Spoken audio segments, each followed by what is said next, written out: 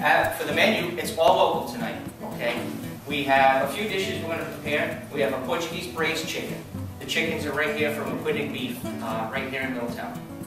It's pasture chicken, braised, slow cooked, with chorizo, which is Portuguese sausage that we make at the boathouse. It's house made.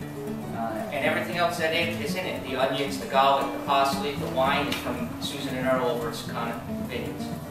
And then we're going to go into our braised, actually there's kale as well from Shotton Farms. Then we have a braised beef brisket from the folks over at Aquidneck Beef, 100% grass-fed.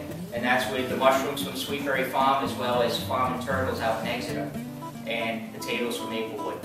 And we have squashes, thanks to Jan and Michelle here. We'll roast those up with cranberries from Massachusetts.